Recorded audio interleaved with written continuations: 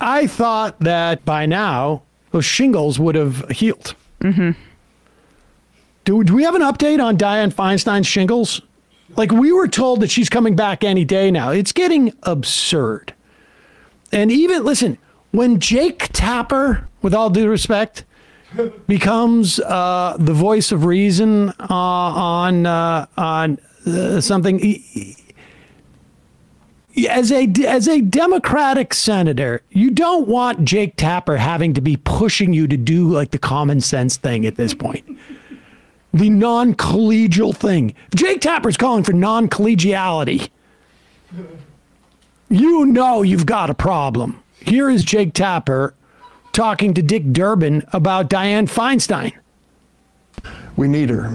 It is a challenge in the Senate Judiciary Committee to do our business. For example, you raised the question of a subpoena, and I haven't reached any conclusion on that. But if we go down that path, we need a majority on the committee. Right now, with her absence, it's a 10-10 committee, and the majority is not there. And a proxy vote doesn't count in this circumstance. So it's a complicated situation. I hope she does what's best for her and her family and the state of California and makes a decision soon as to whether she's coming back. I mean, all due respect, sir, you and your fellow Democrats were very ginger and very polite when it came to Justice Ruth Bader Ginsburg and not pushing her to retire when you had a Democratic majority in the Senate. How'd that work out for you? How'd that work out for Roe v. Wade? Well, I can tell you that you can play these out and try to guess what the Supreme Court opinions resulting from it will be.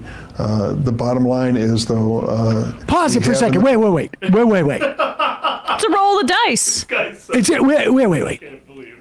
Is Dick Durbin really trying to even create an iota? I understand this is a side story, but the idea that he's trying to create even an iota of doubt that had not Ginsburg retired earlier under Obama, and granted, they couldn't replace, they still had one seat extant, but the idea of 2 seats extant wouldn't have created more pressure and wouldn't have made the subsequent stuff more illegitimate. I mean, honestly, really? Yeah. Can you really actually say that in public?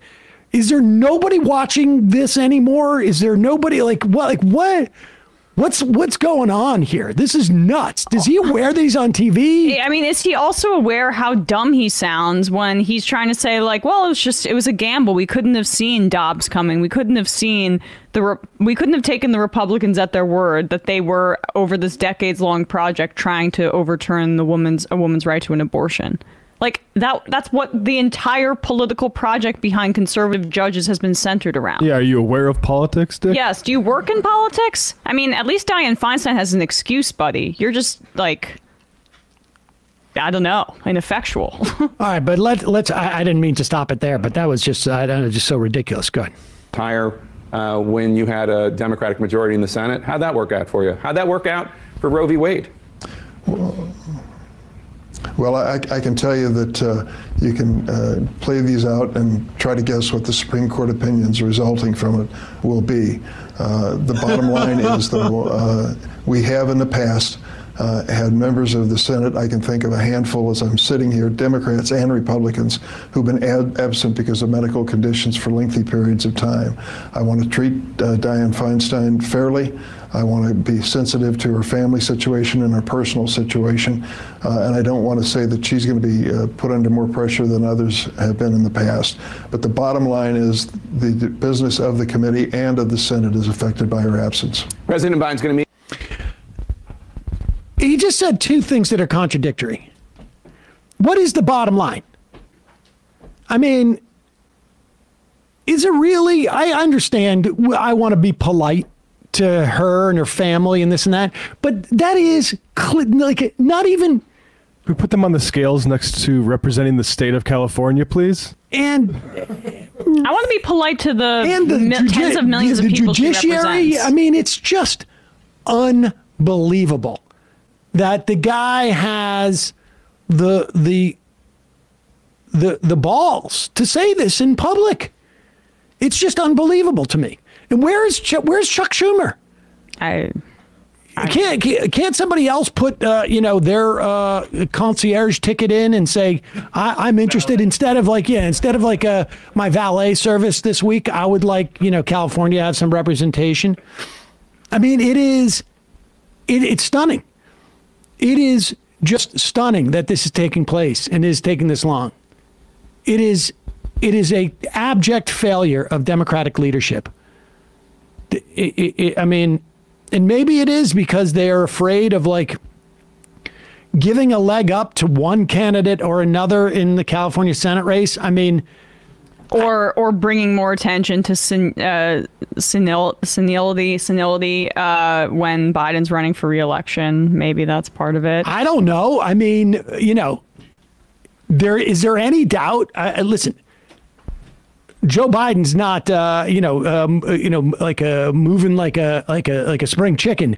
But I mean, Dianne Feinstein, she retired, not going to run for re-election. And when the press came to ask her about it, she said, "I don't know what you're talking about." At a certain point, it seems like it hurts Biden because it just keeps this in the consciousness of everybody. 100%. Because what we're watching right now is I don't know how this will play out, but we're watching out a scenario that could theoretically play out with Biden. I mean, she's not there doing she's not even pretending to be there. We don't even have with Feinstein a weekend at Bernie's type of situation here where they're just propping her up. They can't even do that. Anybody responsible with this, honestly, I mean, I don't. Does Dick Durbin just not want to do his job? I understand that they want to confirm judges, but does he actually not want to do anything that might be a little bit risky with Clarence Thomas? I think they are so incapable of rising to the moment that it's really just a question of there's only one thing that Dick Durbin can do. There is really literally only one thing he can do. They're probably lobbying on the sides. What they need to do is now put political pressure. And they need to basically publicly embarrass everyone associated with this so that embarrassment builds and they do something. Because it's either Feinstein's family or staff or both that are sitting around and allowing this to play out. Or they are undergirding somebody else's agenda. And the way that you impact them in society is you embarrass them and make them feel like her legacy, which I wouldn't necessarily be praising anyways, but they think her legacy has value. Tarnish her legacy. That is the only way to get this to happen. That's it. And it shouldn't have had to have come to this. They should have taken care of this a year and a half ago. Yeah. Her legacy's tarnished because they did not do the right thing in forcing her out. If she really is incapable of making these decisions and is refusing to step down, then this is on the people that are supposed to be having her best interests in mind because her legacy is certainly tarnished. I think Normie Dems' responses to this. It's horrible. They're worried about the Supreme Court. Yep. Abortion's the #1 issue that's going to be on the ballot for Democratic voters.